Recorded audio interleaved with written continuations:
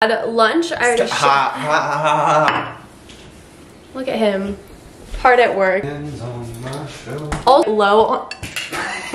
Hello you guys, and welcome back to my YouTube channel. My name is Kaylee if you're new here. Today I have a fun, exciting video for y'all. I did a full day of eating on my Instagram. I've been getting so many questions about what I eat, and you guys love seeing what I post about food. So I thought this would be a super fun video to film so that you guys can kind of get a little bit more insight on what I eat every single day. Obviously, this video is just one day. I tend to eat different kinds of foods every single day, but this is just a basic what I eat in a day. I tried to make it as realistic as possible, so I hope you guys like it. At the end of the video, I kind of went over calories and macros. I left it for the end of the video just because I know some people can be triggered by that, so I didn't want to offend anyone or anything like that. So if you want to watch that, you're more than welcome to. If you don't, you can skip it. It's totally okay with me. Before we get started, make sure that you like and subscribe to my YouTube channel, and let's get this video started.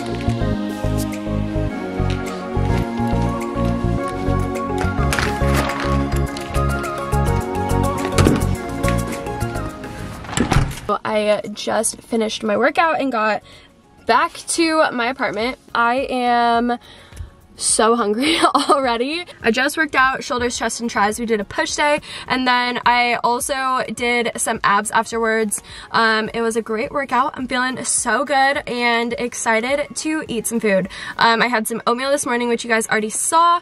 And now I'm gonna go make a protein shake, get some fast digesting carbs as well. I haven't decided what I'm gonna eat, but I'll obviously show you guys, and it's gonna be fun. We're gonna eat some yummy food today. I also have to go to work later, but I meal prep all my food, so I'll show you guys before I head to work what I'm packing for my lunch.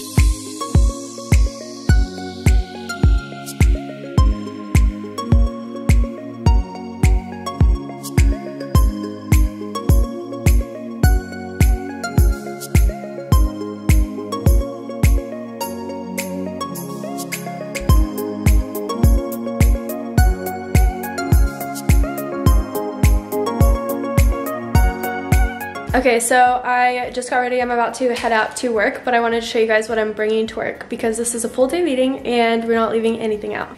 So my lunch is rice, some veggies, and one of these chicken sausages just cut up on top. I also put a teriyaki sauce. I used this sauce, it's coconut aminos garlic sauce on top. I'm also snacking on a piece of cheese and an apple in the car on my way there. I promise my counters are clean. And then I'm also bringing a 1 bar and a Celsius.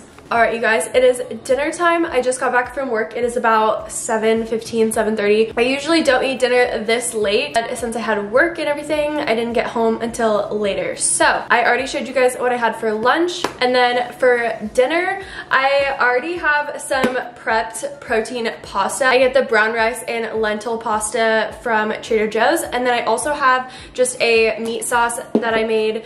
It has pasta sauce on it as well. It's really yummy, and it also has some onions in there.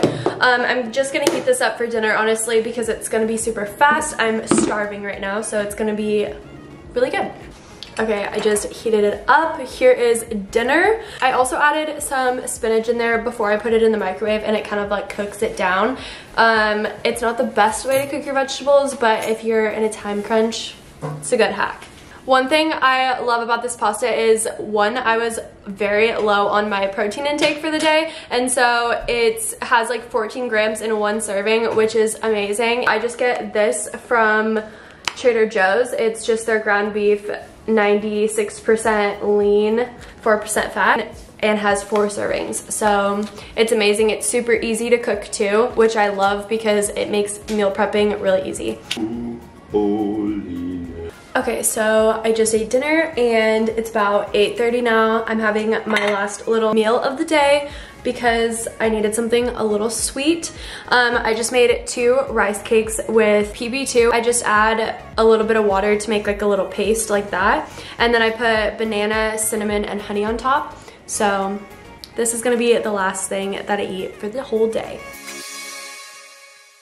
All right, you guys, so it is actually the next day. I wanted to kind of go over all of the calorie and macro content for each meal, just because a lot of people find that super helpful. If you get triggered by that or you don't want to listen and it annoys you, you can totally skip this part of the video. You don't have to listen. But anyways, let's start with breakfast. I had oats. This is a very good pre-workout meal. This is like my favorite go-to meal. It has a lot of whole grains in it, a lot of good carbs, and it also has some fats from the peanut butter and flax seeds. Also has some protein from the collagen. So this is usually what I eat right before I go to the gym if I work out in the morning.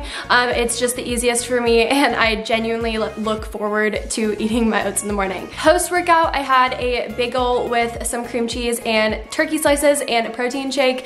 I am all for getting your protein in post-workout. I think it's super important. I know a lot of people say it's not as important anymore, but I just like to because it makes me feel good, and I tend to notice a little difference in my performance and my physique if I do eat protein post-workout. And then I also had some fast digesting carbs from the bagel, and then a little bit more protein and fat from the cream cheese and the turkey slices. Little snack, I had a piece of cheese. It was about 120 calories, 10 grams of fat, and 8 grams of protein. I also had just a little jazz apple. Love apples, they're amazing. They have a bunch of fiber in them, and I just love fruit in general. So you'll see I do tend to eat quite a bit of fruit throughout my day. And then for lunch, I had a cup of rice and one of those chicken sausages.